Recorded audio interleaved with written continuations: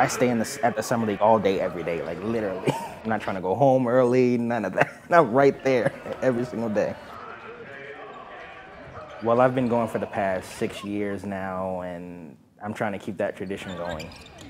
When I got there, I just kind of started talking to different people, just opening conversations. And it's funny because, people always say, oh, you're always giving the players high fives and this and that. I just started doing it, to be honest. It did end up catching on, and, I gotten to meet a lot of good friends that way. I have met a lot of NBA players such as, Jimmy Butler, James Harden, Marcus Smart, Chris Paul, Blake Griffin, just to name a few. When I get there, it's pretty much all open. I see players, I'm high-fiving, I'm talking, stuff like that, screaming at games.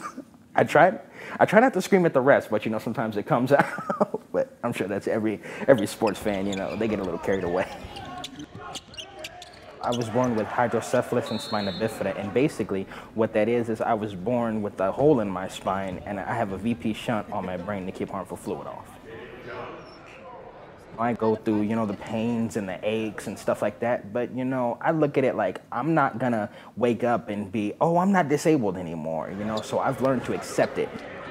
I've spent over 20 years trying to figure out what kind of person am I, and I'm comfortable. If people don't like me, I don't care, honestly.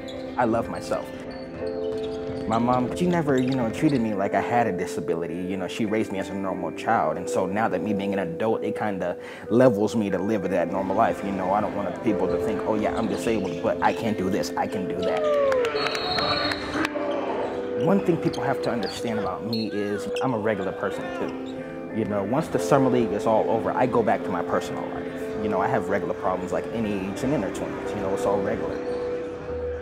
I'm just a person in a wheelchair, I'm not that special, but when I'm at the summer league, it's these people who, they remind me, you are of importance. We look forward to seeing you. I go to the summer league, it's kind of like I can be able to escape all those issues that I have. I can really just let it all go and, really be myself because I'm in my element.